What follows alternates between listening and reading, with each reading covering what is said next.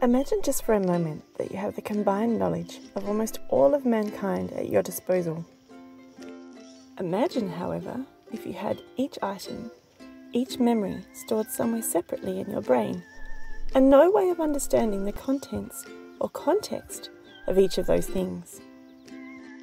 It's kind of hard to think about, isn't it? What it would look like is this.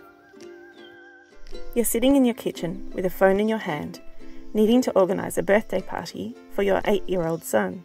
Only you don't understand what a kitchen is, what a phone is for, nor even what a son is, let alone what an 8-year-old is. I can only imagine the results. It's going to be a ball of nothing and one sad boy. Or a big mess of, well, everything. The reality is, though, that this is how computers operate, more or less. And so, much as computers are smart, they're also incredibly stupid. It's true that since the birth of the internet as we know it today, thanks Sir Tim Berners-Lee, we've somehow amassed pretty much the whole of human knowledge as far back as we care to imagine. But while we're smart enough to be able to put this knowledge together and make it work for us, it only works as much as we are able to put it together, and as much as we know the things are connected.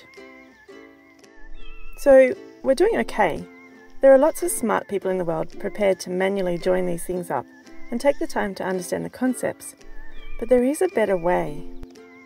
In 1994, Sir Tim Berners-Lee had another idea, and it's one that is slowly starting to catch on.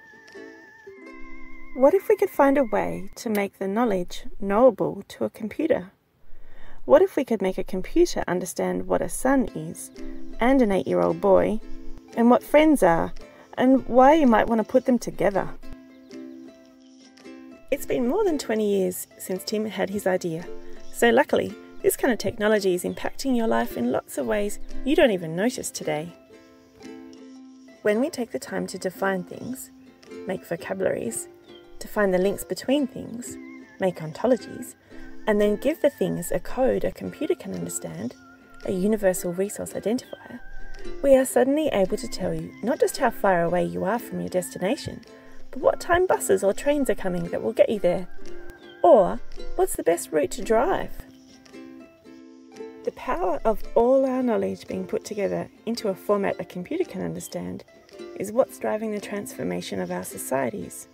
Vocabularies, ontologies, and things like URIs and persistent identifiers all come together to enable us to know ourselves and our societies better. With vocabularies driving understanding of our commonalities, ontologies creating an understanding of what's common across siloed pieces of data, and URIs giving computers the capacity to understand life in a more contextual, human way, we are able to democratize knowledge, find commonality, connection, and patterns where we didn't know they existed, and we can use computers to help us query and understand the world in ways we've never been able to before. That's the power of linked data, and that's what the people of the Australian Government Linked Data Working Group are working towards today and every day.